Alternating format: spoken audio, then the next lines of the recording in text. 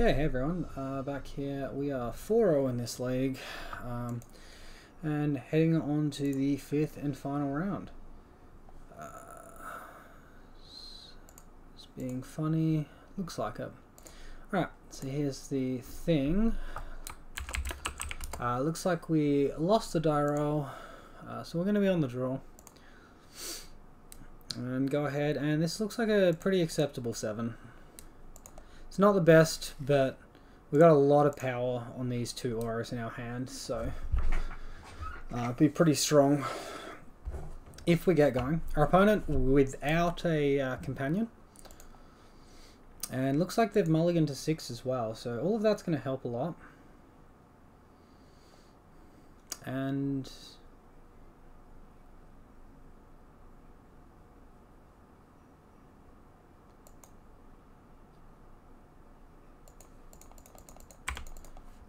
he's passing turn to me without playing a land, which is quite curious. Alright. Maybe he didn't realise he was on the play and just skipped through his turn accidentally. Maybe he's dredging, trying to get something in his graveyard.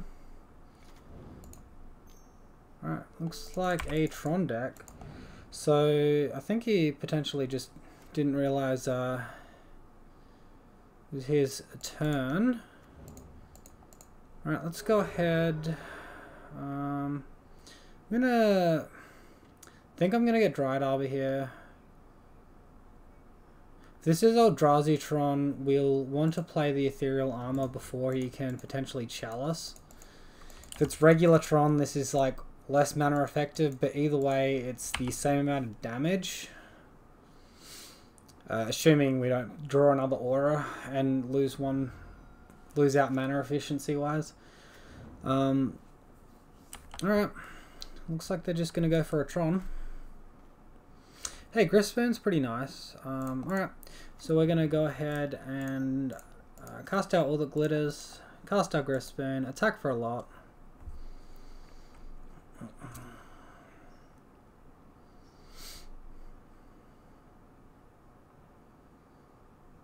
So it should be an attack for 8.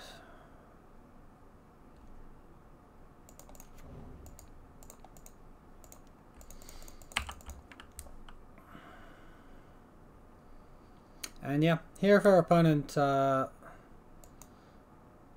something like Blast Zone, we're going to lose our Bogle.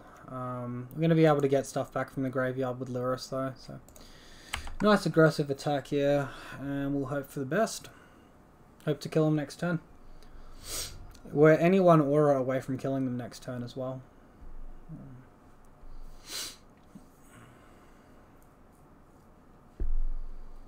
See what they do.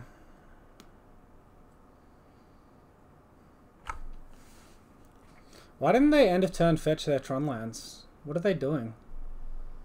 Because we're now in their turn and they didn't do that in my end step.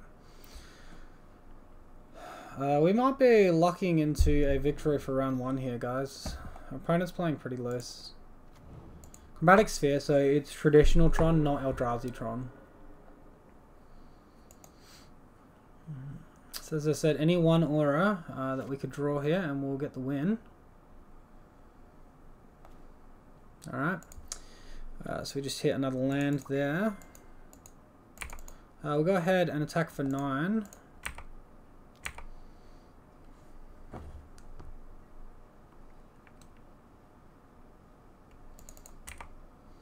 Then I'll just play my Misty Rainforest. I don't think we want to cast Lurrus here. I think that would be loose if we play into like an All Is Dust or something and then just lose the game from there.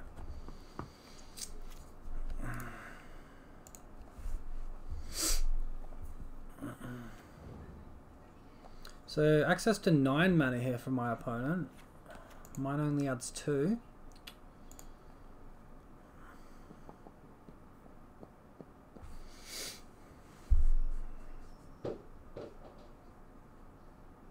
Alright, and they've conceded the game. Yeah, well that just wasn't even remotely scary just then.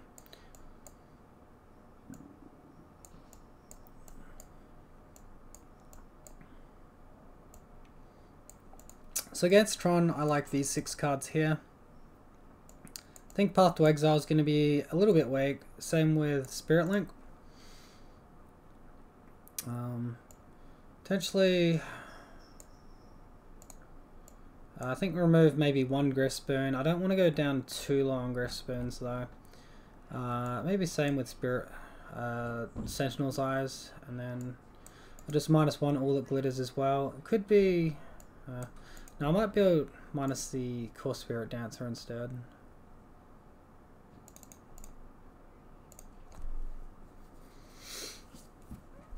Try and keep our aura count nice and high.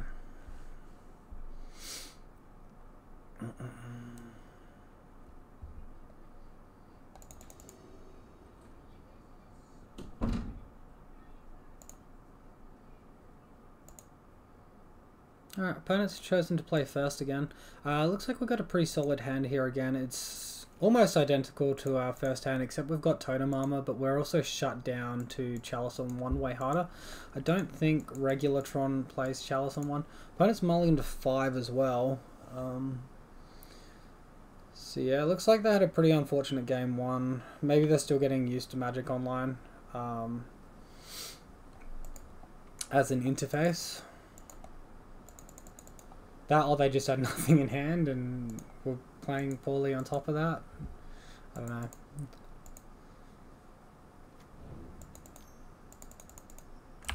Mine into Sphere. You got it, opponent. You got it.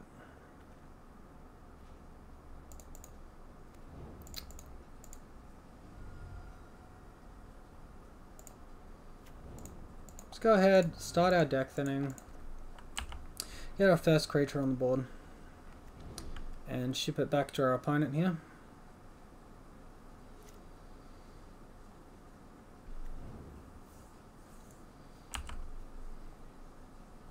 Looks like we might be versing a natural turn 3 Tron here, which is pretty sucky. Let's get out Razorverge Thicket while we can. We've drawn land and creature here, so it's not really what we're looking for. It's not. I would have way preferred like a 2-drop creature there as well, as opposed to all of what's going on here. He might have Nature's Claim here. Yeah, he's got the Nature's Claim for the Ethereal Armor. That's not too bad.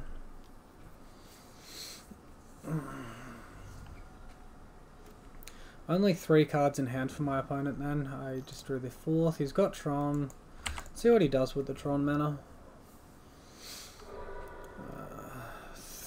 Thragtusk would be okay for us. Might slow us down a little bit, but draw Griff Spoon, hit through.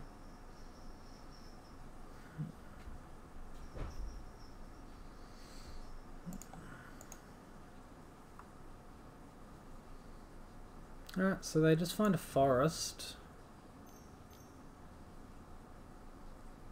What they got for 5? Owestone or Wormcoil? Oh, sorry, Owestone or Walking Ballista?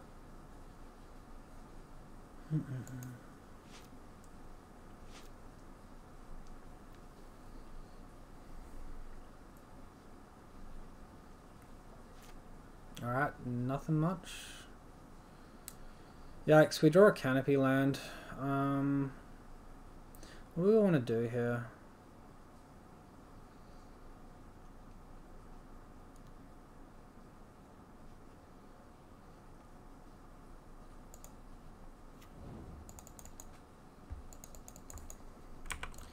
Alright, I think it's attack for a lousy 2, pass the turn with fetch land up.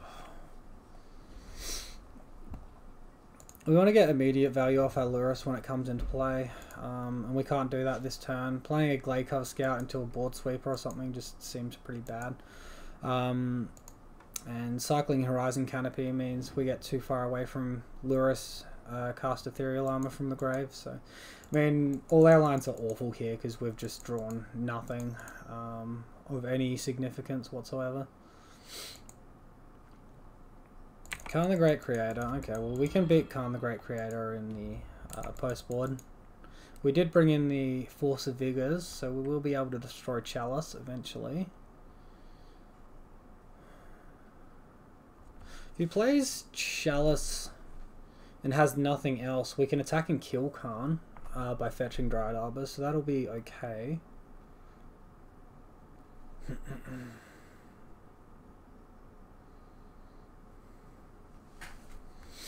I'm just going to yield until end step. We're not doing anything important here. Batterskull. Okay, Batterskull's a bit more annoying, but also a bit weird. Maybe he just wants to protect Khan. I think we leave this land uncracked. Oh, come on, deck. Don't do this shit.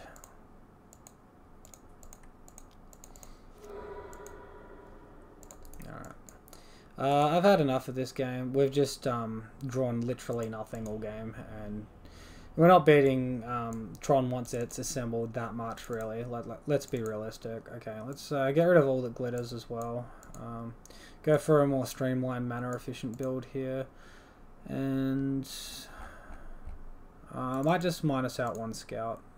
We did bring in the 2 extra Gout Optig, so we got plenty of creatures here.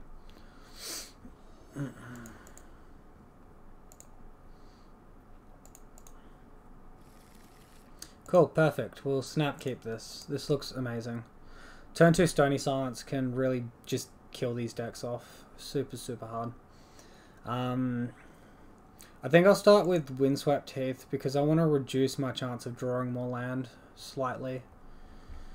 Opponent's mulligan to 5, so Stony Silence could really come into play as being a strong card here.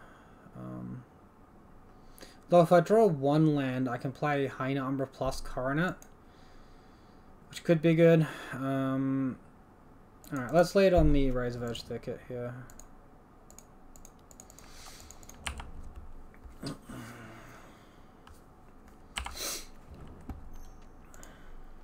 Alright, turn 1 map. That map's not going to be doing very much. I hope my opponent is relying on it. Might as well get Temple Garden here.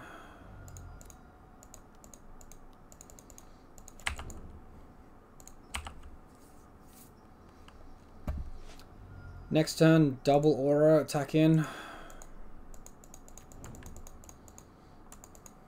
Alright, second Tron piece, so we may have stopped them from getting Tron mana. We don't know yet. Okay, and another Grispoon. We'll just run out our Totem Armor, our Grispoon. Attack for 3. Not a super exciting attack, but hopefully the power of Stony Silence will get us there. We'll leave this in hand in case we draw Force of Vigor. Don't want to play out the second green source, or like the only green source in our hand, onto the board.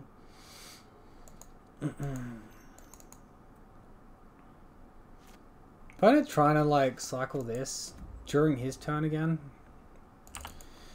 Alright, Blast Zone, that's a scary one. Hey look, 1 mana auras that we can jam out and get 4 power onto the board. Or 5 power? 1, 2, 3, 4, 5. 5 power onto the board. So attack, we put him to 7. 1 more attack and we'll get the win. He's got 5 mana, it will cost... they can activate Blast Zone this turn, that's a bit annoying.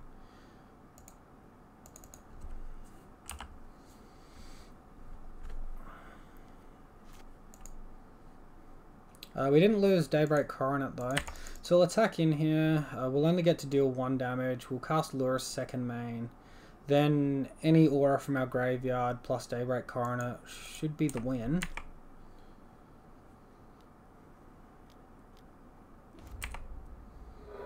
Unfortunately, those Grispoons aren't Rancors, so I can't get immediate value from them. Gonna have to play the slow, dirty game here.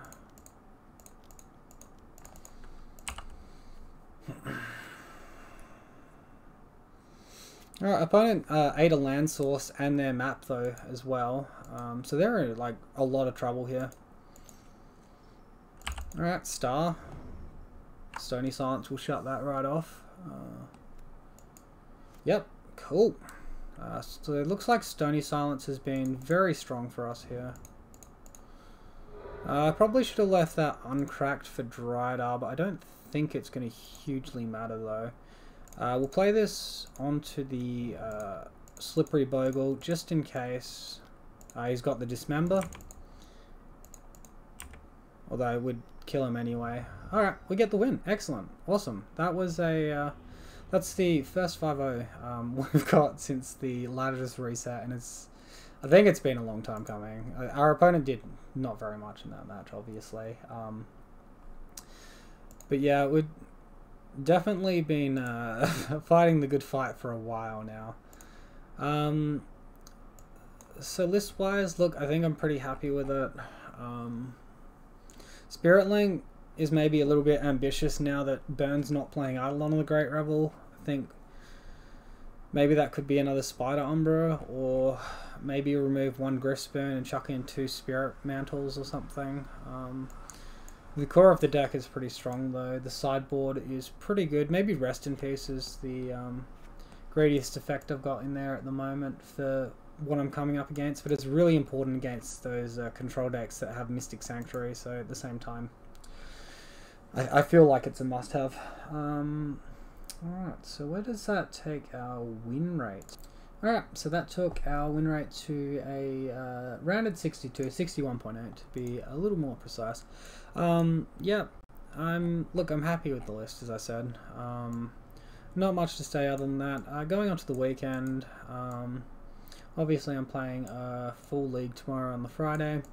So I'll probably look to do 1 league with this, 1 league with my Rugs Sigarda's Aid deck, and then another league maybe with Bant. Maybe I'll sleeve that back up and give that another shot and see how it goes in the metagame. I don't think Force of Negation is that important at the moment, so I probably won't need to use it, but I'll just look at the Aura base and everything and get that all in check and go from there. So thank you all once again for tuning in and watching.